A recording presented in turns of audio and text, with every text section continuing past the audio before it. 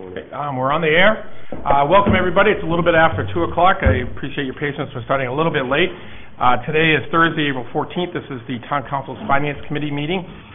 Today's sole purpose is to discuss the educational budget and the recommendation by the school department and educational board. And just for the call to order, just to note that all the members of the Town Council's Finance Committee members are here. We also have in attendance Councilor Donovan, Chairman Donovan, members of the school board, and the school department, and our town manager and other citizens. If I can turn it over to George and Jody Shea from the school board, maybe you can do some introductions or however you'd like to start. Sure. Do you want to start? Or do you want to start? You can start. Okay. Well, I think you've had the opportunity to hear our earlier presentation or presentations, probably multiple. In a nutshell, the first reading created a projected tax rate increase of 3.27%, that's for the municipal budget as a whole. We believe that is a mission-critical budget in terms of the school representation there. I think as we shared with you, there were some things that were basically in motion, and as some of those things are settling, we would like them to settle differently because they are not necessarily settling for less. For example, our anthem rates, we basically projected at being 5.5%, which is a pretty good hefty raise from where we were last year, which was pretty much almost flat. Pretty much flat Less at than 0. 1%. So a 5.5% was I thought actually kind of a fairly liberal estimate, and as it's turned out, it was 8.8%. So as things settle, that one in particular, and other things will not settle yet. We haven't got debt services settled, unless the manager has news about that. But we also are doing some negotiating and so on. So that is becoming more and more mission critical to us, and I think that certainly we're interested in answering any questions that you might have.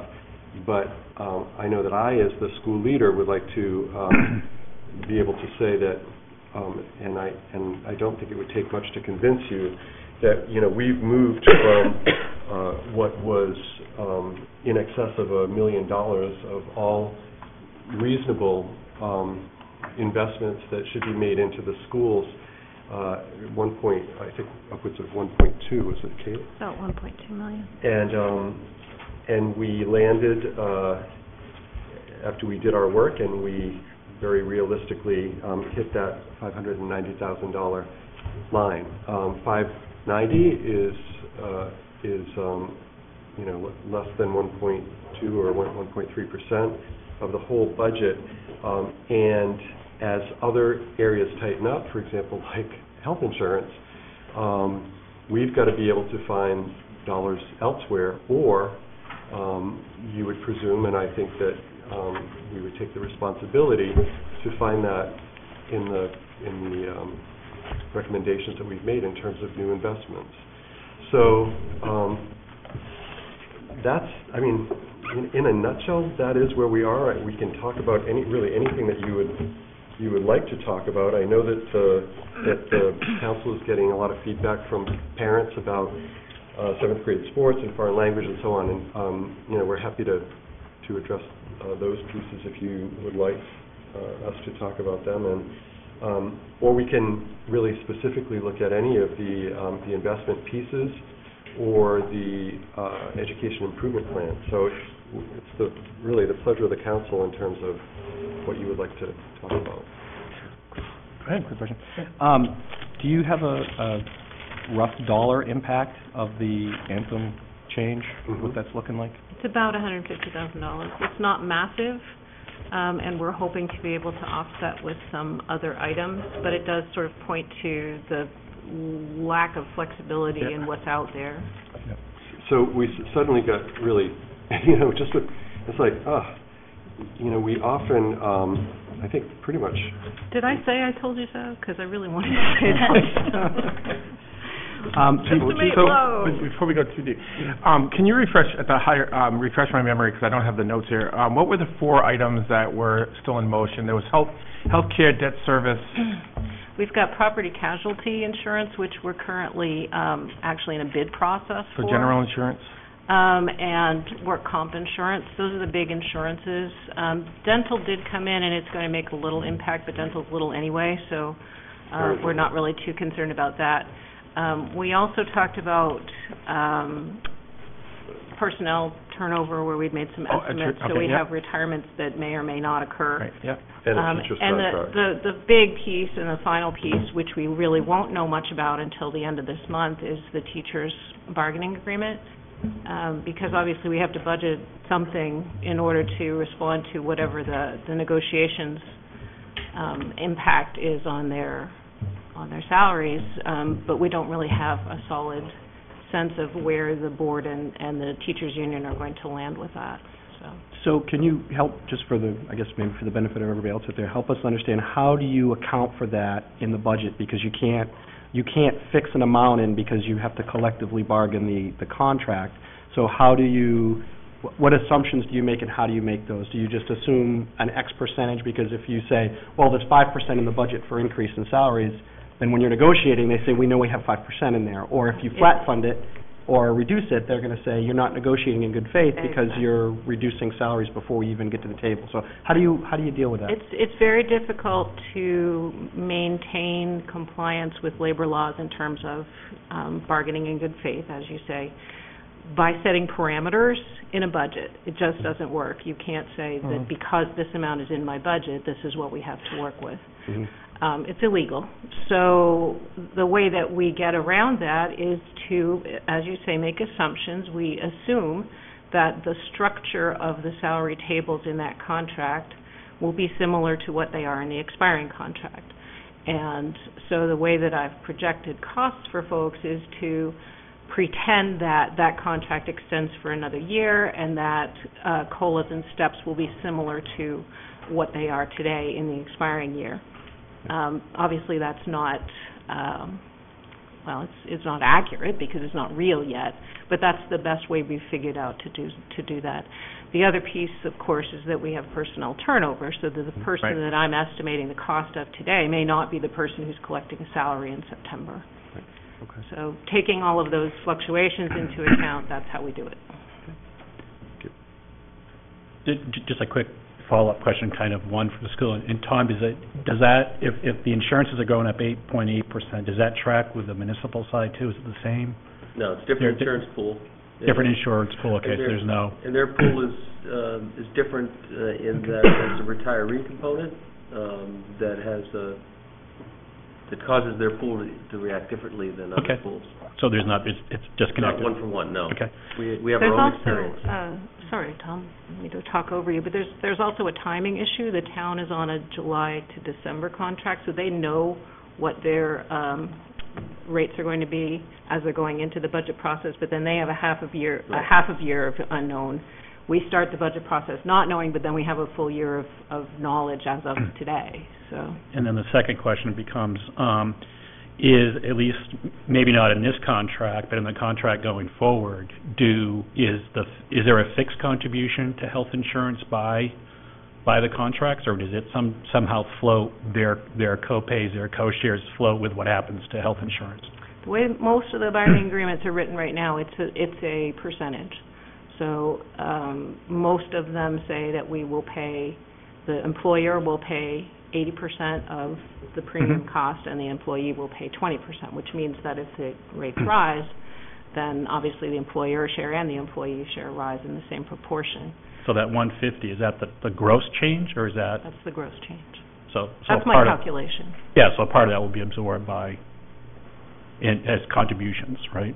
No, I'm sorry. No, that's the change to the employer's cost. So, employer's cost. So it's not the gross cost change. Okay. It's not the full cost of the change in the premium. I'm sorry, I misunderstood your question. And had and Chris is familiar with this, had the change has not been made in some of the coverage in the previous contract, that number of 150 would be much larger, because we would be working off a much, you know what I'm saying? We would be working off a much larger base, and so that number would be even higher.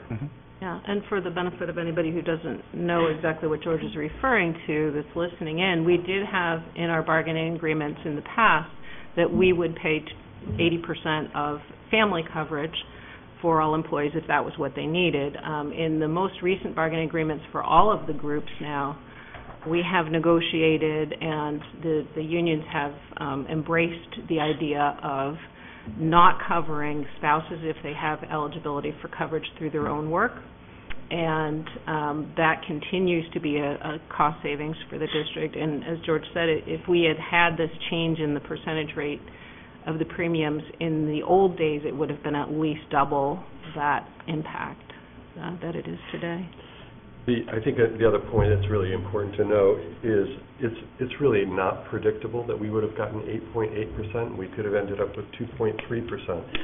And Tom makes a good point in that we basically carry with us in our experience rating all of the retirees that are still covered.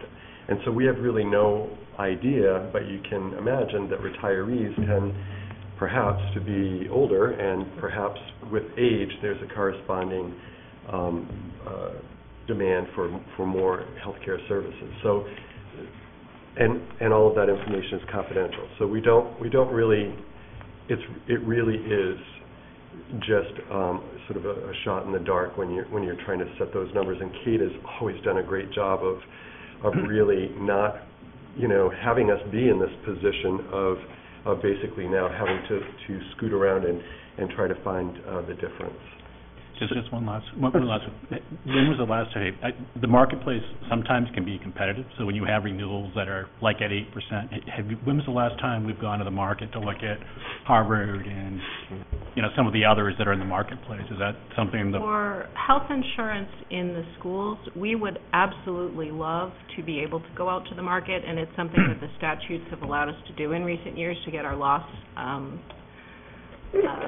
records. The trouble is that because everyone who's retired from teaching in Scarborough in the past 20 years is out there as part of our pool, demographically we're not a very attractive insurance group.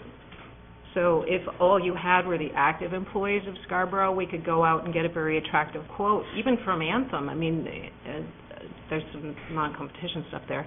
But from Harvard Pilgrim for sure, Aetna, Cigna, the big players. The trouble is that we have to bring all of our retirees with us, and it makes our demographics very unattractive for other insurers.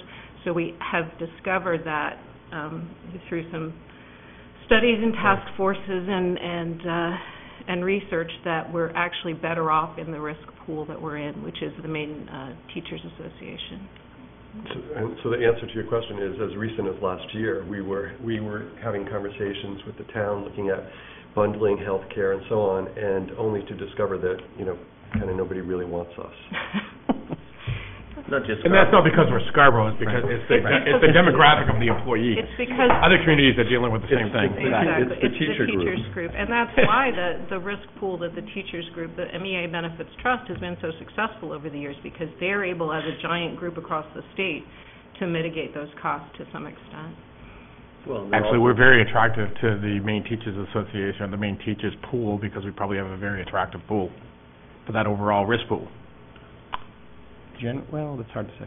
And schools are a classic reason that the insurance pools exist. I think for all the reasons articulated, the marketplace isn't all that interested, and so there's obviously a need in these kinds of affinity and risk pools make sense, because it may be to the point that they're kind of the insurer of last resort, or the only insurer available. That's why they can baby on rate.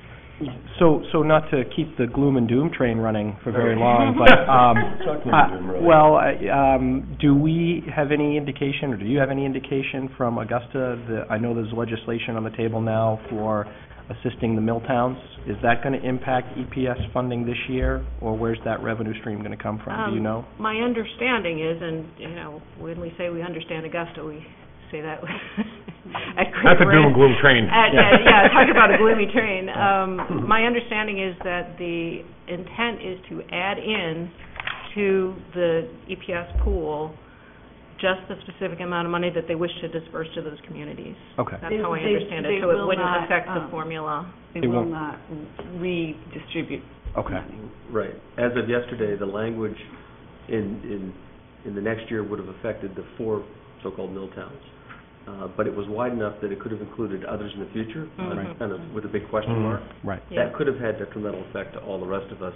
I think the workaround, the compromise I heard as of this morning is that it's limited to 4 and it's a 1-year expiration. So they're kind of sidestepping it by give the immediate relief, but let's worry about those unintended consequences when we have the time. Yeah, that's what I heard as well, that they don't want to set a precedent that then will impact the formula going forward. They want to solve the 1-year, one crisis problem first and then think a little bit more about how that I works. think it's a $900,000 fiscal note, so it's not a huge sum of money, but I'm sure hugely important to those those towns 4. it would be.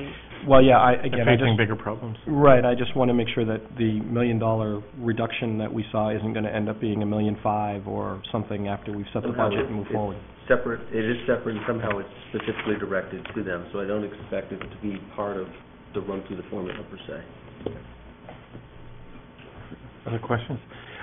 I did want to ask regarding the 4 general categories of items in motion, because by the way, I'm focusing really on what are the challenges that you have in your narrative starting on page 3, because they're informative. Do you think it's reasonable that we're going to know about all of them before the end of April, or maybe the middle of, where in May? I think that the property casualty insurance, I don't anticipate a huge change, and if anything, I expect it to be to our benefit because we're out to bid and we're hoping for a slight reduction or status quo. So I'm not too worried about that one, even though that one probably won't be settled until June because the bid process is long, as you can imagine. The teacher bargaining, there's, I believe, a scheduled meeting at the end of this month. It's either the 27th or the 28th. And I'm hoping that once those folks, 26th, thank you, hoping that once those folks have a chance to sit together for their first meeting, we'll have a much better idea of what the expectations are, what the wishes and hopes are for coming out of that negotiation process. So that would be clearly well before you folks take your second reading.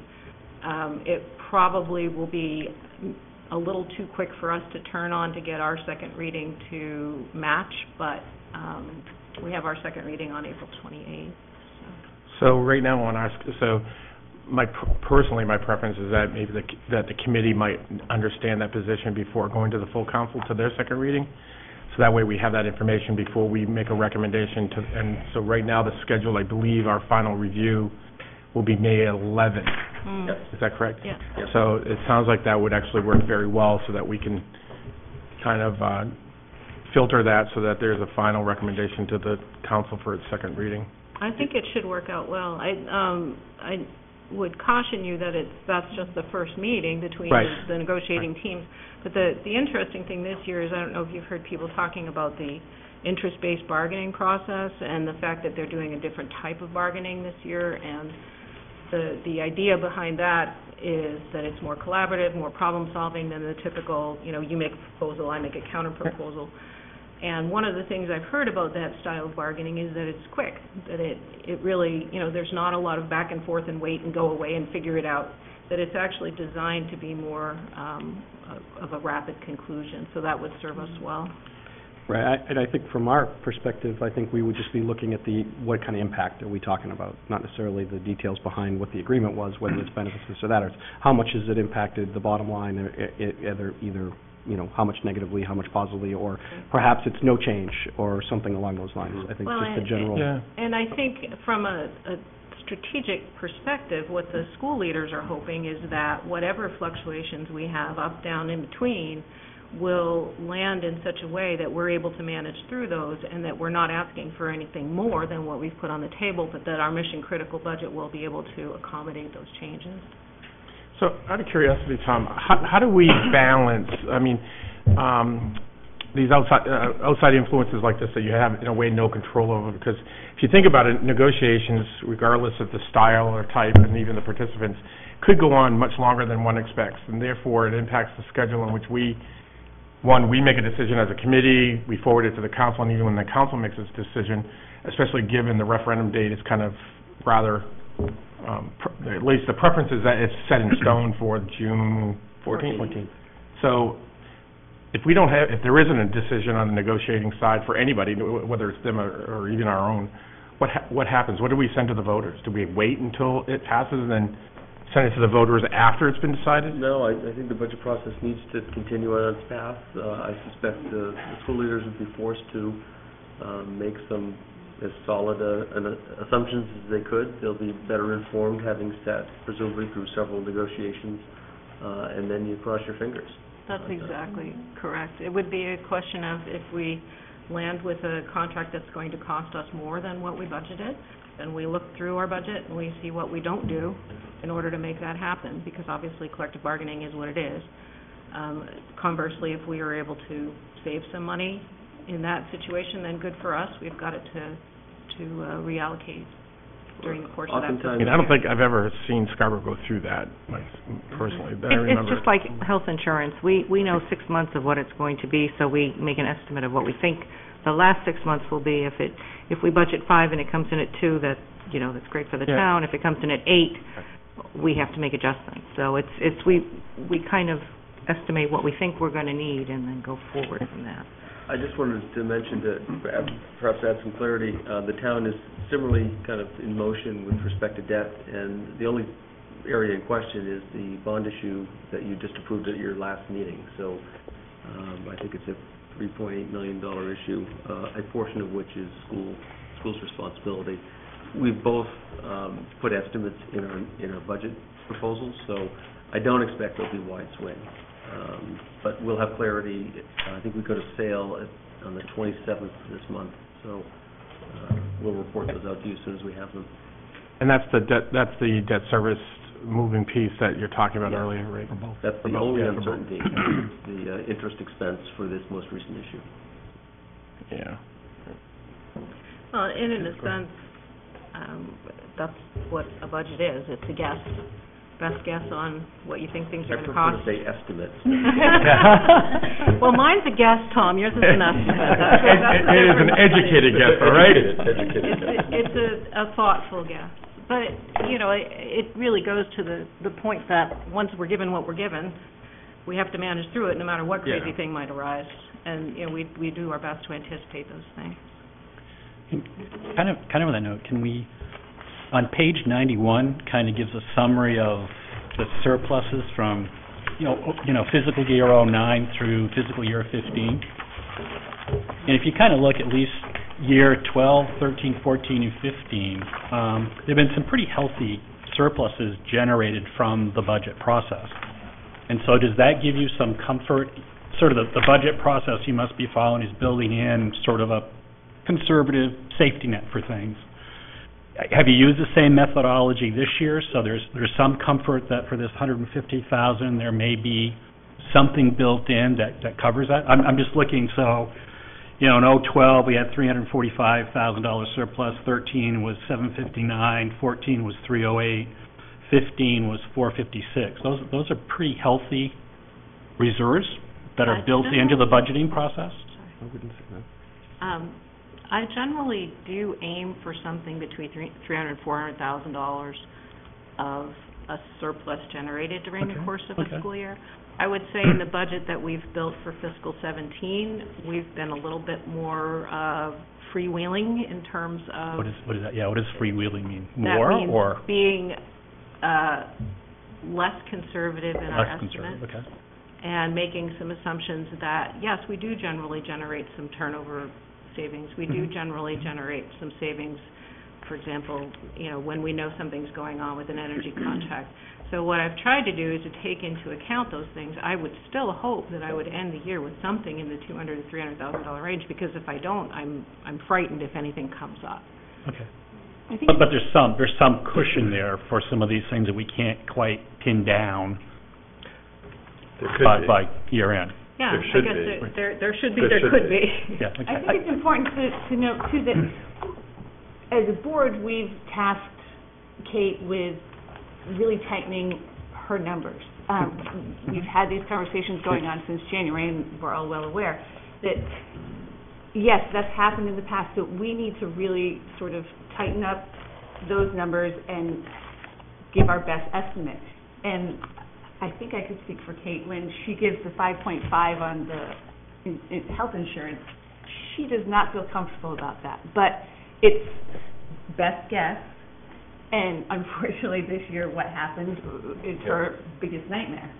Not biggest. But not biggest. A night. One of the many. But I think it's important to sort of keep that in mind, that this year feels different, I think, for all of us, in that We're trying to come out of the gate with less conservative estimates, basically. And it's clear where we're starting. Right. The gross expenditures are up just over 5% as compared to where we've started in the past. And That's the best way to demonstrate the different approach. Yeah. And I think it's important for us as a finance committee also to frame the fund balance discussion. We are going to be having some discussions about what the purpose of the fund balance is, what the need of it is, and how we're best utilizing that and best contributing to that. And I think I personally would be very cautious about assuming that there's a built-in cushion in a budget on the fund balance side of things to absorb shocks like that. I don't think that's the purpose of the fund balance.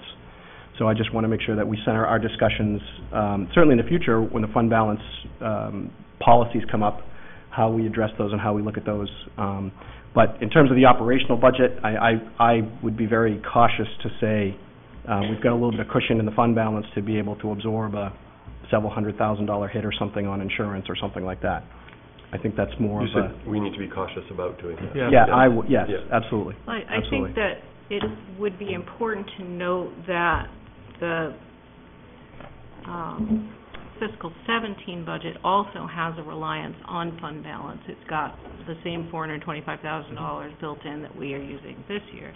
I think at the end of fiscal 16, things might be a little peculiar because we've got that Wentworth Project Fund thing going on where we're spending money that was budgeted so that we can carry forward a large surplus into 17 and then hopefully into 18. It's $1.5 million. It's going to Right. So very I think what Peter's guaranteed to roll into next year. what Peter's talking about is really the ongoing operating process of generating surplus at the end of a year.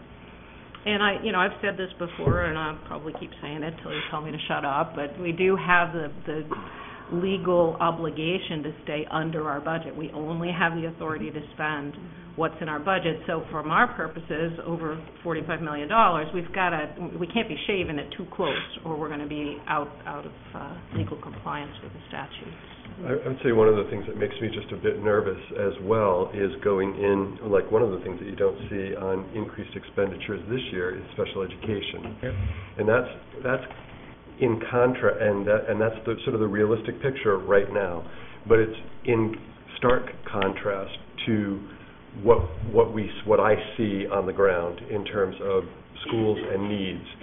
So that's another piece that is really, it is absolutely impossible to predict, and it swings probably week to week, month to month. But as we look at a new year and as we look at new kids coming to us, we're seeing a really large group of kindergarten kids. And we continue to see a certain percentage of kids that really have never been on anybody's radar. And those kids seem to increase, and there is a corresponding level of need associated with those students. So it's that's just a little, and here's another thing I'm worried about. Because typically, as you saw last year, $180,000 of the new investments went to special education, which would be more typical, I think. Allison and Chris do an extraordinary job of really moving resources and really utilizing resources. They also have a gift of really picking the right resources in terms of a lot of what we needed was behavioral support. And they also get some really dynamite folks who not only paying for them, but we're getting really a good bang for the buck in terms of the skills and the professional skills that these folks are bringing. So that's an anomaly in this budget, is seeing a special ed piece that is really not increasing in terms of additional personnel. Good. Other questions? Can you guys talk a little bit about, I noticed in some of the capital improvements and projects that there were some things for some of the primary schools. How does that, like roofs and carpet and some other things, how does that dovetail into what sort of the longer-term plans are for those schools? Just trying to balance, does it make sense to do a roofing project, or, so just wondering sort of what the longer-term thoughts are on the primary schools. I'll let Kate speak to the specific items if you have questions there, but the schools have done a very, very extensive facilities evaluation. We have most recently paused some of that work because we really needed to dig in very deeply to the projections on enrollment. And you've seen some of what I've shared up on the screen and so on, with this new Housing Start model of projecting enrollment. Behind that system is basically, has captured every level of service, every system that we have in our facilities, roofing and heating and you name it, ventilation, so on. And I think that the details that are there, in combination with some of what we know about enrollment, is saying that we cannot really delay in investing in all three of those small elementary schools, because the likelihood of taking any one of them offline, in my view, in the next at least few years, would not make good sense. And at one point, we were really moving towards that. We ran 7 different scenarios of how to utilize buildings differently, even switching grade level configurations and so on.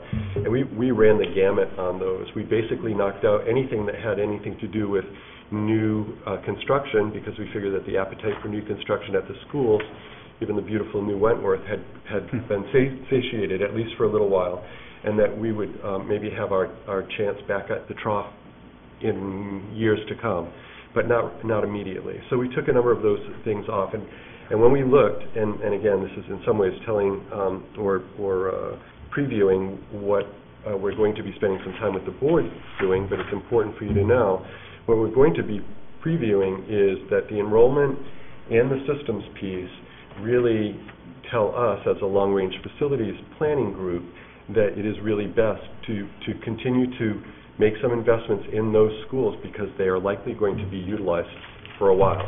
And so that sort of maybe gives you a more general sense of the work that we've done. Like I said, it's a pretty impressive study, and so we will share with the council when the rollout is, in terms of all of the findings and all of the scenarios that we ran and so on with the board, because I think you might find it to be of interest. I thought we were going to probably be going one direction, in the direction of perhaps thinking about closing one of those small schools, and I just don't see that at all. If I could also kind of comment, I know Tom said a little bit on the initiation of this process when I was on the school board, and I've tried to bring it through on the municipal side, pull through as well. And I apologize, I always get the name of the organization. I always want to call them Woodward and Curran, because they're the only engineering group I know in Portland. But what was the group that did the evaluation piece on the facilities? Harriman and Associates. Thank you. Sorry. Yeah. Right. Sorry about that. I think it's a fantastic model. One I think that we could learn a lot from on the municipal side as well. So I know the details from an engineering and facilities infrastructure piece that went into it. It's a great planned maintenance tool. I'd love to see us almost kind of take that carbon copy, if you will, and adopt it on the municipal side, because I do think that will allow us to better project and predict long-term facility maintenance and planning overall across the district and across the town. So I wouldn't be concerned about the data that goes into it. I thought it was very well thought out and very well constructed, and almost to the point where I think imitation is the best form of flattery. I think we should look at that on the town side as well.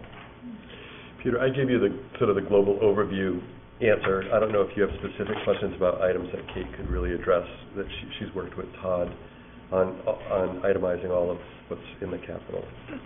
No, I guess the only 30,000 mile view would just be, it sounded like you're saying it's a 5-year plus probably cycle before we get to doing anything significant about consolidating schools or changing them.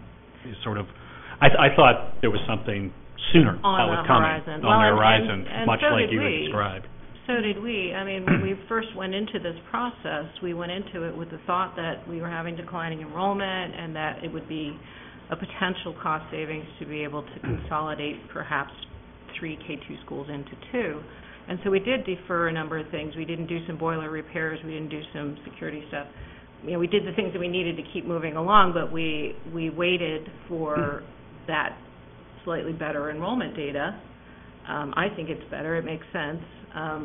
But so since the time when we said this is the direction we're moving in public meetings, and Dan did a great presentation about that, we've now moved in a completely different direction and said, wow, we really can't afford to take one of these schools offline right now until we know for a fact that those enrollment predictions are accurate. So that takes us back to continuing to maintain all of those facilities. And so I don't think you'll see any super large-scale projects. One of the things I would mention about the HVAC, which is the heating, cooling systems at K2, is that we're really hoping, and I don't know, maybe you guys can influence this, that we can get natural gas down to the K2 neighborhoods, because that would be a huge savings. Those guys are all on fuel oil. And so Todd's kind of keeping the boiler plants going in those buildings in hopes that natural gas pipelines will spread through the town, and that would be an opportunity to upgrade the heating systems. But again, it's really that shift, Peter, from we probably don't want to invest here to, oh gosh, we really do need to keep doing this, and we do need to do this maintenance. And Todd's budget for this current year showed exactly what you were saying. I think he sort of held back slightly in this current year to sort of say, before we invest in a roof, let's really figure out where are we moving, where are things going with these 3 schools. So he did sort of back off for a while, but well, there were two.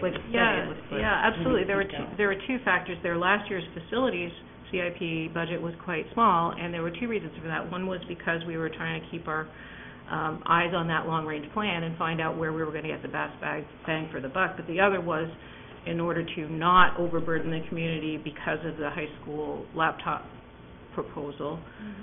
In last year's budget process, we gave the front and stage to technology, and facilities kind of took a back seat. So now you'll see in CIP this year that it's kind of flipped back the other way. Well, we were definitely looking at some of those alternatives about a year ago, and we looked at a variety of possibilities. So it's interesting that in this short time, here we are back the next winter and saying, well, now it doesn't look like that would have been. We're thinking about a few different scenarios. But in addition to that thought, I just want to say that it seems like it's a really good idea for the council to be aware through Todd Jepson, I would think, in whatever access you want to give them, to you or Tom or whatever, a little more updating maybe once a year where he comes to say what's going on in terms of that, because it impacts that capital budget, and it would be nice for you, the council, to have the broader picture, not just what the municipal side has, but the full picture of all the possibilities of what may end up in that budget. Yeah, I think, part of our goal this year too was to improve communication so we can get the budgets passed the first time through. Right. So I think there is maybe that perception also in the community that the schools may have been headed one way and now you reevaluate it. So just something for us to think about as we put together the talking points. We may want to just kind of update the community on what we're thinking and why we're thinking it and how we move and those types of things. So just trying to complete the story. I think it's important, though, to, even if you are starting long-range planning out a little bit further, should not deter us from investing in the facilities that we currently have, regardless of what their future use is. Simply because while it might transfer on the balance sheet from the school department to the town, we wouldn't want to have a facility that's not either resaleable or assumable for other services. There's always an accounting transaction that can take place that accounts for the transfer of that asset and the value of the investment that's made, regardless of whose balance, income statement or expense statement it goes on. So I hope that we're not deterred from keeping up our facilities just because we may or may not change the model that we have. Well, that's a really good point too, Sean, because at one point, we even just, kind of playing around with, might there be an opportunity in a particular place to gain some money by other students coming in for a particular reason to that location? So you're right, there's a whole bunch of possibility. We need to keep them up so that they could make money for us, who knows? Whether it's in the school budget or whether it's in the town budget, it's going to be in the budget. Yeah. So. Well, The bottom line, it's a town and asset, no matter how we look at it. Exactly, right. Other questions? I did want to ask if you can highlight, which I think is the biggest accomplishment, and it's kind of the nerdy accomplishment, as I call it. If you can emphasize the changes to the budget process that you undertook, and particularly with the presentation, because this is a tremendous step forward, which, I just want to compliment. George, you're the boss, it all stops at your desk, but we know that Kate's really the boss, and she's the one that did probably a lot of this. Now you just it's like Colette. We know Colette does the majority of it. But I still have to live with him. I know. No. Regardless of who gets the accolades, can you highlight that? Because I think it's a big, big accomplishment. So I was wondering if you can, maybe you and Jody talk about it. Well, I'll jump in here because I tried to give them a compliment on it, I think at our last meeting, and I was told, whoa, Yes, it's fantastic, and I think a lot of hard work went into it, and it's, I think, made this process so much easier, and it's easier for the general public to understand what's happening inside these 6 buildings that we call our schools.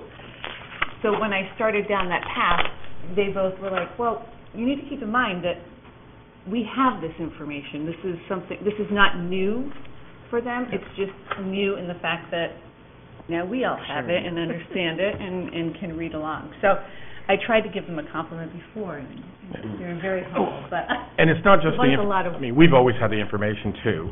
Yeah. It's the format, and it's not just the format for us to be able to look at it, but it's also for, I think, very telling and very clear for even any outside reader to really see the direction that we've been and where we're going. Yeah, and I remember last year reading the municipal side and thinking, this is fantastic. You don't know what's happening at Public Works. I just know they come by and plow my street every once in a while. Or, so it's fascinating for the general public, I think, to be able to. Well, maybe fascinating. It's interesting. It's a thrill a minute. Yeah, it's a page turner. But it's important for the community to be able to read about what's happening inside our schools. I think education, we say it a lot in our meetings, the industry of education changes nonstop, more than any other sort of business, if you will. And so it's important for people to know how education has changed and what it looks like today versus even 10 years ago. And this is outstanding. I mean, in the past, the budget section on the school department was as big, if not bigger, than the section on the rest of the town. And so I appreciate, because this has been succinctly consolidated into a narrative style that is similar with Tom's, where we get an executive level narrative of what you're doing, the basic chart at the executive level, and then the successes and accomplishments for each of the schools, but then also each of the departments, whether it's curriculum or development or whatever it might be. And I really appreciate this. I will tell you, though, that from my own personal style, there's still a lot of detail that I could do without, because I do try to look at it from the macro perspective. And but this is a great job, So I can counter that a little bit, because I guess it's kind of like yin and yang, if you will, a little bit. I am super detail oriented. And what I like about this process is the line item's still in the back of the budget if you want to look at it. It's not dumbing the process down so that it's keep it simple kind of thing. I think it's a great layered approach where you can almost stop at any level that you're comfortable with to get acclimated with it. If you start at the big picture and you have some questions or concerns, you can move to that mid-level. You get to the mid-level, you still have questions or concerns, you can dive a little bit deeper as opposed to having to pick either a broad brushstroke statement or here's 10 reams of paper to file through, pick out what you want to look at. So I think it's a great compromise, and nothing's perfect, of course, but I think it's that in and of itself, I think, is a great step forward for our process. So I was going to say I am, at least that's what I tell my wife. You are what? Perfect. Oh, okay. That's why you're the chair. I think that we really say that the value of this and sort of and what you're reading really comes from how the team has done their work. This has all the things and the pieces. These have all been found somewhere else. For example, no one brings forward a recommendation for a new investment without a full proposal. And so we've had those proposals. It's just that they've been on page after page after page. And then that has become sort of the Leadership Council's Education Improvement Plan. But it's essentially the same piece. I do think that there's, I've read the thing a couple of times, and as I said, Kate and I did some major editing on a lot of this to make it sound like it was written in one voice. But I do think that when I read it, what I saw was the cohesiveness of the budget is connected to the work. The work is connected from the K-2 to Wentworth to the middle school to the high school.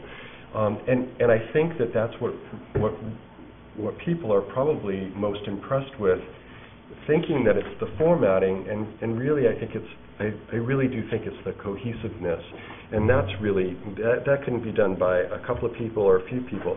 It's really done by a whole team, and that's the way they work. And so that's why I told them when Kate and I gave these books out to them, I said, you really need to take this home and not read it as homework, but take it home and put your feet up and read it as a celebration of the work that you've done, because it comes through. It's really, it's meaty and it's simple, but it really reflects some great thinking on the part of the team. Great. I did have, before I forgot, I had one question about capital budgets, and it is a detailed question. I'm not going to be specific to a particular school, even though it is actually around that. No, you know what? I'm just going to get to the point. Sorry, I got to think out loud. A little ADD there. With Wentworth being a brand new school, looking at the capital projects, you generally will present them just district-wide with no specification to an individual school, which I'm okay with. The question I have is that when a new school comes on or major development in a school comes on, can one assume that the capital requests going forward are limited since they're not detailed in the budget? Because we do go out, I think it's 3 years. And so there is nothing in that capital budget that's specific to Wentworth School except for, I think, a tech refresh. So can we assume that because it's a new, unless, of course, something obviously happens, we can understand that, there's nothing really planned for additions, changes? Yeah. So I would say, Sean, that the big kind of clumps categories of capital improvement stuff that you see in facilities, it's going to be roofing, it's going to be flooring, building envelope, meaning the outside shell of the building, windows, doors, walls, and HVAC and things like that. Those are things where we really don't expect to have Wentworth have any significant needs. Yep. One place that we probably will see a little bit of impact will be in continuing with movable equipment and some filling of the building of spaces that haven't been properly filled. But really even that would be so minimal in Wentworth compared to other buildings like the middle school where we're trying to refresh 30-year-old equipment. So I think I'm answering your question with a big yes, is that even though you're seeing them in district-wide segments, because there's always a piece of roofing somewhere in the district that's going to need to be replaced, that Wentworth's not going to be in that rotation for the big stuff. Right. And we could always get down into the weeds, because I know the line items are projected out there as well. Yeah. Well, I mean, I'm- absolutely. yeah. If you take the roofing as a good example, we have a roofing contractor who comes in every year and provides us with a 5-year plan and says, in the next year, you're going to want to replace this section on this school and this section on this school, and this one's going to need some minor repairs, but it's not going to need to be replaced.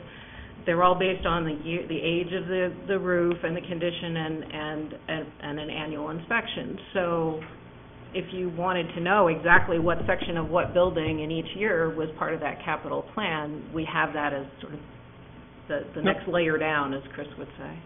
The only reason for asking the question is that it impacts the policy decision that the this Finance Committee will recommend as part of the budget, as well as what the council has to accept regarding the use of fund balance. At least it supports my theory behind it, so that's the reason why I was asking. I wonder if I could ask a question about the investments, the so-called mission-critical investments. If I'm understanding this correct, the majority of the emphasis is at the high school. That's right. 5 FTEs. And I wonder, is that a direct function of your change in schedule, which I know has been the source of a lot of discussion by the board and the administration, and it's been suggested potentially is a game changer. I mean, it really opens up a lot of opportunities. The schedule kind of constraining or constricting in the past. So how connected are these new positions to that policy decision or that schedule decision, or not? Well, I'd say very connected. Essentially, it is, like I said, it's kind of getting the high school fully into the 21st century. And that means providing them with the resources that we need so that we're not shutting kids out of classes or having classes that are of such a size that they're really not as effective as they could be. And providing the kind of enrichment that we need to in order to really get kids ready to be, to have the skill set that they need to go out and be successful. And that would include, enhancements in engineering and STEM-related pieces, but as well, it's building in every single core area and creating those kinds of pathways and options that kids are going to need to be successful. I think, one of the statistics that I've used and stick by it because I've just recently recalculated, when you look at the top 10 high schools in Maine and you take out anything that's an anomaly like the Math and Science Academy or whatever, and you look at the kind of student-teacher ratio that we have in Scarborough, we are by far not even at the average of those other schools, which is just one piece of data that would say, along with the shutting out of availability of kids taking classes that they want, of kids really being limited in terms of having to choose between staying in music or doing a foreign language or whatever it might be. I think that there's a number of indicators that we have that we just really need to move the rest of the way into the 21st century, and that includes changing the schedule in the way that David is doing it. And he did a great job of presenting it to the board. It's actually a 2-year sequence. It's adding these 5 resources, which will immediately be a game changer in terms of getting kids into classes that they need and expanding opportunities for kids. But it also positions us with the addition of a few more positions in the subsequent year to really fill out that 8-period schedule that we're moving to, so you need the resources to break that model, and you need that model to sort of break through fully into the 21st century. So the decision has been made that the schedule is now going to be different starting next academic year. This coming year, 2017, the one that we're budgeting for, right, is going to be different in that there's going to be more opportunities for kids, more classes, because we'd be adding the 5 full-time equivalents. What we would do in the next year is actually break through and make the schedule change that allows us to really fill that schedule out. So they're absolutely connected. Well, it's a good question, Tom, because I think full implementation of that schedule that really needs to happen. It's really going to take a 2-year process, right, George? Yeah. This is 2 parts that they've reduced it down. He needed 8.2 teachers. That's what he needs to implement that. Let me ask the schedule. question just a little simpler, maybe just to get to my point. It's my fault, not yours. So these new positions over a 2-year cycle are necessary to provide those additional learning opportunities. It's not as if the existing staff can be stretched or expanded to provide those additional opportunities within their current means. Right, because those resources currently are maxed, and the impact of those resources being maxed out is that kids are not able to access the kind of classes that they want to. It's not just the schedule, it's the additional personnel to be able to provide, teach those classes. It's both, and David and his team has done a very thoughtful job of how much can we handle in terms of changing that high school all in 1 year. And I think it's also just a sort of a more reasonable way to propose a change of essentially adding 8-point-something full-time equivalent staff, which is still probably about half the number that should be added, but it will move them. It will be a game changer. I said the 1-to-1 is a game changer. This 2-step process into a new high-performing school schedule with the appropriate resources allocated in the right areas, the right core areas, is going to be amazing. So, last question, I promise. So, with that, is that a precursor, or is that suggestive of where your priorities for investment will be in 18? It's certainly a preview of those 3.2 positions will be there. And that I would see as being a priority, for sure. Thank you. So you all who have worked with in the past know I like to ask the 5 whys, because you can get to the root cause of anything in 5 whys. So breaking down the school budget into grade levels, K2, Wentworth, middle school, high school, what area of those do you see as being the one requiring the most investment? The high school. Why is that? Because it's been neglected for a very long time. And will this improvement help you achieve those goals in terms of learning outcomes, or is it a structural change for a process purpose? Everything is learning outcome focused. Okay. Huge impact on the learning side for not only the addition of those computers, but the significance of this change in schedule. It has to happen through the acquiring of these teachers. Is something that's been happening around the state. I hate to go back and say it, but we added those computers way beyond the time they should have been added. And the same thing is happening with this. Because we lost all those teachers, I forget what year it was, 11 teachers or whatever, and we tried to do a gradual gaining of those positions back. And so what has happened in the meantime is other school districts across the state have gone to that kind of schedule, this kind of 4-period-a-day schedule and the rotating schedule. So how do we know that our high school is not performing as well as it could be? I think you can look at the test data. I think that the snapshot in time that the research institutes of UMaine and USM did, gives us a good. I think it's great news. I think it basically says, look, given where we've been, given the resources that we've used and had access to, the performance of these kids and this staff has been really quite exceptional, to the point where, as you rank on the basis of both efficiency and proficiency in terms of kids, if you want to include the 5 top high schools in Cumberland and York County, then there's 5 above us. But we're in. If you want to include 6, we're there.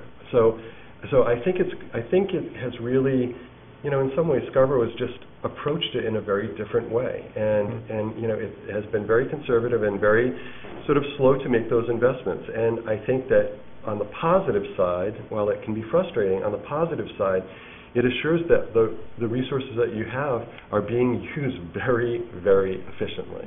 Again, there's just, I just look at the investment in terms of administration. We are by far the lowest cost investor in terms of either district-wide or school administration. And that's a good thing, right?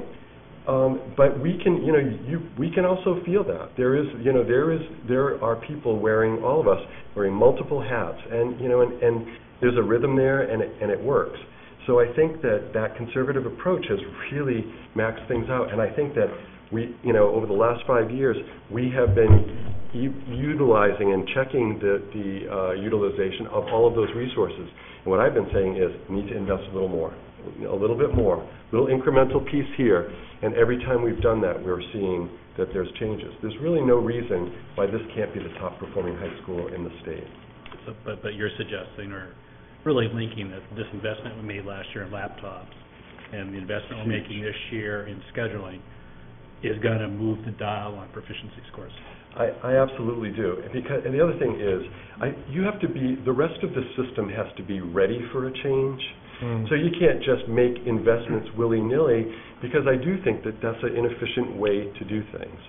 So if we, for example, the whole investment that has been made in the new performance appraisal system for teachers and the accountability, it's a growth planning and accountability system for teachers.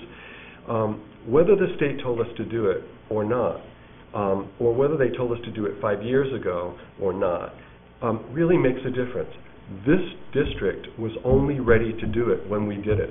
And it just so happened to coincide with the fact that the state was saying that we had to do it. But we were ready for that investment, and I can see the change that it makes.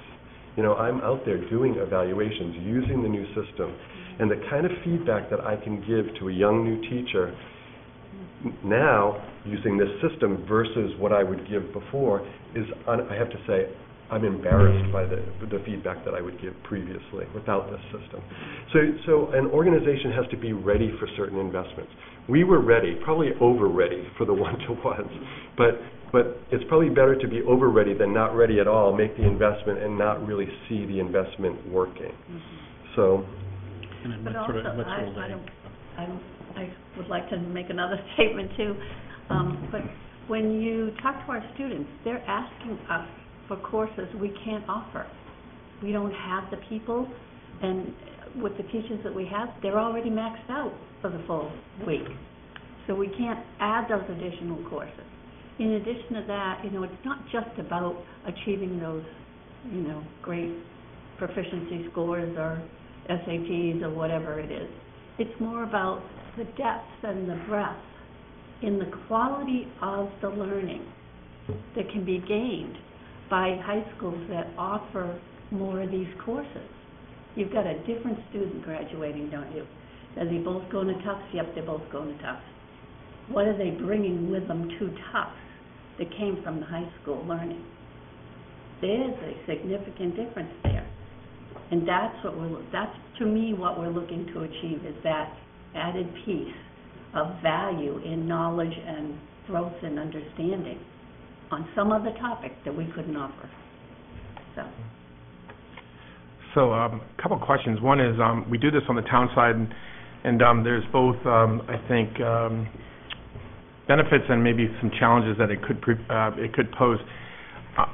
What I would love to see going forward, maybe a recommendation for next year, is to have an additional section that has the what if. So we asked Tom to give us what if there is additional funding, what can we support, whether it's for your side, whether it's additional staff, whether it's or administrative versus teachers versus whatever it might be, or another whole new program. I'd love to see, what would another $200,000 do, or $250,000, whatever the increments might be. It doesn't necessarily matter. Let alone, I'd love to understanding that what if the state of Maine gets to 55% funding? My understanding is that we would gain about $4 million. what would that do if we ever got that infusion? I'd love to be able to kind of understand that, given the environment. I'm not sure if we'll ever get to that. And I wouldn't want to spend a whole lot of it, but I'd like to understand just the what if, whether it's in $250,000 increments up to $4 million, whatever it might be. I think that's a telling story about where we're going, because it will take time. If anything, it will say whether we get it with the state of Maine or whether we get it through the local community. I'd love to hear that story, because I think that would be very helpful at the higher level. I'm not looking for, the specific details of a particular school or a particular curriculum. I'm looking for kind of like the bigger picture, class size, whatever it might be, those kind of goals. You might get a very specific list, at least up to the first $1.5 million or so, because that's the process that we've backed our way out from. I understand that. To get to where we are today. So. Kate has done, and we'll leave these with you, Kate has done a nice job. We've tried to stay away from the student needs-based budget, because it just tends to be a lot of confusion, and it inflates numbers, and it sort of starts us off on the wrong foot. So we've basically, but we've captured all of those things. And if you said how would you spend up, instead of $590,000, how would you spend up to $1,077,064? We have it like right here. And like I said, the first segment. This was not a stage. Right into that. This was not a stage question, I promise. Walked right into that one. So, and the interesting thing, just again, it's, and I'm just really proud of the team and how they really sort of embrace this way of doing work and improving schools. They've been very thoughtful about this $1,077,000. They've also been very receptive to the fact that it's only going to be $590 if it stays intact. The fact of the matter is that this list is, there are things on this list that have been carried for 3 years. So we continue. This is the place that we start with our budget process next year to say, okay, so we were able to secure these pieces. What of these investments are still critically important to us? And I think I would concur with Sean to some extent on seeing that. What I'd like to see it incorporated, though, is eventually we get to the point where we have 3- and 5-year projections. Not like real hardcore numbers, but we know in 3 years, we've talked about minimal receivership. That's someplace we want to be, whether it's 3 to 5 years. That's kind of the direction, the general direction we're heading in. So I'd almost like to get to the point where instead of having these detailed yearly budget discussions, it's more, we should be talking more about, we know where we're at right now because we've been able to plan for it and account for it. What's going to happen, 2-3 years? And I know that's very difficult with the volatilities that we deal with from state budgets and things like that, but the whole goal, or one of our major goals collectively, was predictable, sustainable, incremental, small incremental, meaningful adjustments and investments. And I think that would be a very positive thing if we could start saying things like, we know at some point, not in the next 3 to 5, but at some point in the future, we're going to look at consolidating schools. We're going to look at a new public safety building. We're going to look at getting to minimal receivership. How are we building those things into, not just what we're doing this year, but what are we doing next year and the year after, so that there aren't surprises coming down and we're not looking at it going, wow, we've got $1 million shortfall this year we have to react to. We've already got that kind of factored in, if you will. So I think the work we've done jointly on the finance side is very good, getting us to this point. And I think, to me, the logical next step is once we get really comfortable with this process and this interaction on the annual budget level, then we can start looking into the major long-term, mid and long-term planning, if you will. The last question I had, maybe before, I had a couple of personal statements I want to make. So, Dr. Entwistle, this is your last Scarborough Town Council Finance Committee meeting. It is. He's been crying. I would have brought a cake, but I would have been afraid that you would throw it at us. But but I did want to ask, in your expert and professional opinion, 2 questions. The first is, do you think that this budget as a whole, but most importantly for the school department, addresses the notion that there's a cliff ahead that we may be falling off of, particularly because of the state funding piece, and a little bit because of even local political influences, however you want to kind of view your statement. Are we addressing that properly with your budget, let alone with the town as a whole? I would say absolutely. I mean, it's a simple answer. and for all of the things that we've talked about. I do believe that this will advance learning. I do believe that it is another great big step in terms of, one of two steps, but a great big step in terms of addressing the needs at the high school, which are most significant. And at the same time, I do think that with the fund balance that will be carried through and carried forward, I think it does create a softer landing in terms of becoming what inevitably Scarborough will be, which is a minimal receiver from the state. So I think it's a bit of a different vision than what I sort of anticipated my last sort of hurrah to be here. It's more positive, meaning what I'm saying. I don't even, never mind. I'm scared of what you actually anticipated. So the last piece I personally want to ask, and then I'll turn it over to any parting advice for at least the Finance Committee and even the Finance Committee for the school board as we hopefully continue our work together? I think that, my sense is that we've come a very, very long way. As a new superintendent 5 years ago, it was landing like on a different planet here, and things have really become. Take offense to it. What's that? I don't mean that to be offensive. The aliens have embraced. It's like, I think it was really the working together, the collaborative piece, the problem solving, the difference between being decision makers and problem solvers, and I think that we've really evolved and become problem solvers. And I think the advice would be to keep going. I think the schools are poised to continue to do that. And I think the council is as well now. Thank you. So. Good. Anything for you two? Stay tuned. So last, before we adjourn, George, I want to say thank you. This has actually been probably the two best years of a finance committee that I've had to work on in dealing with the school budget. And I, by the way, have lived through 5 different superintendents. One was an interim who later became the superintendent, but very different experiences, and I think that this has been probably the most educational process, as well as what I would call a more collaborative process that we've ever experienced. And I just want to say thank you for the contributions that you've made to this process, because it will be, I think, the legacy that you leave behind, at least on the relationship side for the school board and the town council and how we work together. So I really appreciate that effort. Thank you. So. With that, I'm not ready to say my goodbyes yet. We gotta wait. It's only on a Friday thing. Yeah. Anything else? Good. So I do want to, even though it's not on the agenda, Tom, do you have this calendar? Yep. I misunderstood, I think, what the calendar read at yesterday's meeting. I just want to make sure that everyone is clear, and it's on the public record, because it's a slight change. Careful, I don't have these are the right dates. Nope, I see him. Yep. I'm actually focusing with my new trifocals. We made a clarification, so today was only the school department. There will be a meeting next Wednesday, April 20th, from 4 to 6 p.m. here in council chambers. We will be discussing the library, Scarborough Economic Development, and financing and assessing on Wednesday, May 4th. Take that, thank you. Oh, I'll pass it down. On Wednesday, May 4th, from 4 to 6 p.m., we'll be talking with Community Services, our administration, which is Tom's office, and then Public Works as well. And then I do want to mention, before I forget, there is a gap in between the 20th and the 4th, which is the most important date, because on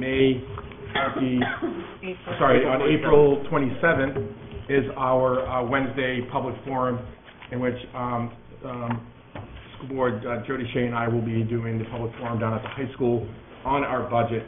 And then the following week, we were back to the budget cycle. And then lastly is May 11th, Wednesday from 4 to 6 p.m. will be our final review. And that really is the Finance Committee's hopefully final recommendation. And I think I'll consider town staff's proposals as well that evening before you wrap it up. We'll also be looking at the long-term, which is becoming more short-term, staffing requests from the town, and any other requests before the final approval.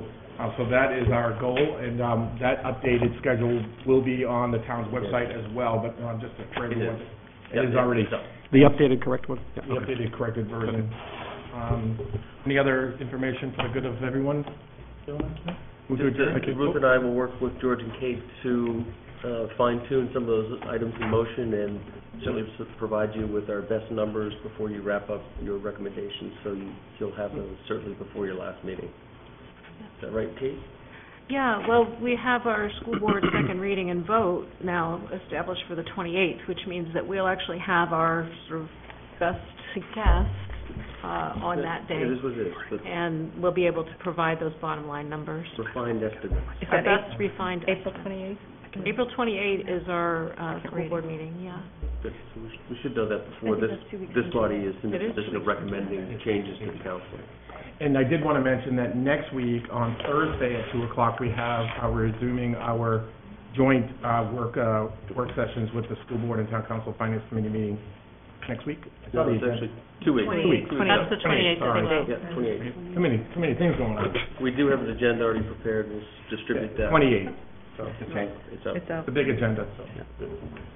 So I just wanted to say thank you to you guys for coming in front of us in the more formal setting. Usually our joint sessions are a little bit more relaxed and casual and free-flowing, and I appreciate you taking the time to come in before us in a more formal setting and answer the questions. I think it's a great opportunity not only for us to get some clarification, but also for the folks in the general audience and other people to get some good clarifications too. So thank you for all the work we've done and will continue to do, and we're still striving for that goal of first budget pass. Man. With that, move to adjourn. So moved. All in favor? That's unanimous. Thank you. We can still do this. You were